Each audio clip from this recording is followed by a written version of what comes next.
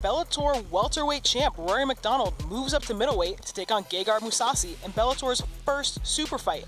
With the welterweight tournament also on the horizon, Ariel, is Rory biting off more than he can chew?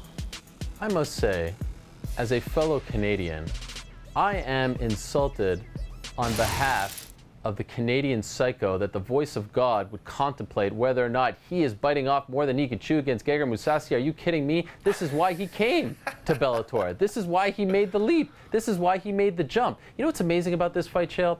The amazing thing is, between both guys combined, they have one UFC title fight. That's borderline criminal. These are two of the best fighters in the world. I would argue two of the best pound-for-pound fighters in the world. And you know what's so great about it?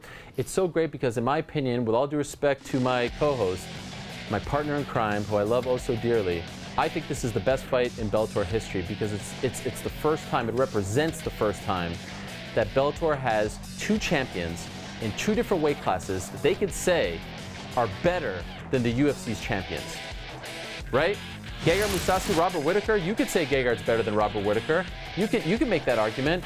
Rory MacDonald versus Tyron Woodley, you could say Rory MacDonald's better than Tyron Woodley. Guess what? They fought at UFC 174 and Rory MacDonald won that fight in Vancouver, British Columbia.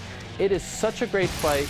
It is so intriguing. And yes, let's be honest, Rory's going up. He told me on Monday he only weighs 190, so he only has to cut 5 pounds. He expects to weigh 190 come fight time. Gegard has fought at 205, but Rory is just a bit of a different kind of cat. He's the kind of guy who talks about going up to heavyweight. He wanted to be a part of your Grand Prix at heavyweight. That's just the way he is. So if you look at his schedule and you say, okay, he's fighting Gegard and he's also scheduled to fight Jon Fitch in the first round of the welterweight tournament, this is a lot, but this is specifically why he came to Bellator. He wanted to be active, he wanted fun fights, he wanted title fights, he got one against Lima, now he get one against Gegard Mousasi in a different weight class. This is what he wanted. He asked for this, so I would counter to the voice of God that you should never, ever, ever doubt the Canadian psycho.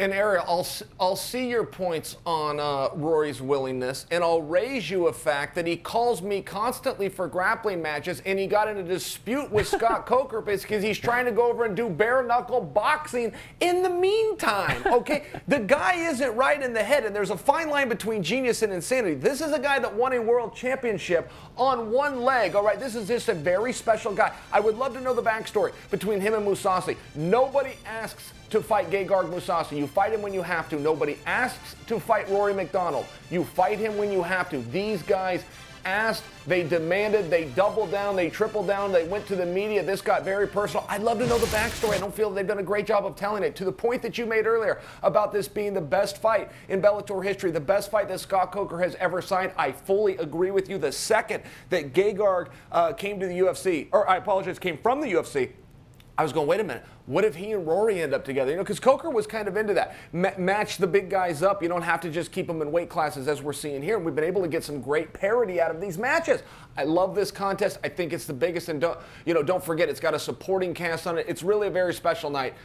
If I may go back now that I have digressed there. Yes. Is Rory biting off more than he can chew? I don't think so. I think I'm with you on that. You know, everybody works a little bit differently. One of the last things that I like to do as an athlete is to focus. But coaches will always tell you, you've got to focus, you got to focus. No, I love a distraction. I love to have an injury going into a fight. I love to not feel great going into a fight. I love to have another fight lined up that I can think about that one too. I just don't like to focus. There's sports psychologists will tell you about something called paralysis by analysis, where if you sit and you focus on something too much, you just freeze up. You're not loose. Every athlete needs to learn what works best for him. I can just tell you, observing Rory MacDonald, it appears the fuller that plate is, the better. And you know what's so fun about this as well, Chael, is that one of Rory's mentors is George St. Pierre. And a year ago, he attempted, in many respects, to do a very similar thing. Now, he wasn't the welterweight champion when he moved up, but he did move up to 185. He did win, but he said afterwards that he got sick, that he got colitis, that he would never do that again, that he did it the wrong way. So here's Rory sitting back at TriStar, observing this, watching this, and able to learn from George's mistakes and able to do it himself while being the welterweight champion. So it's almost like, all right, you know, teacher, you did it. Let me do it better than you.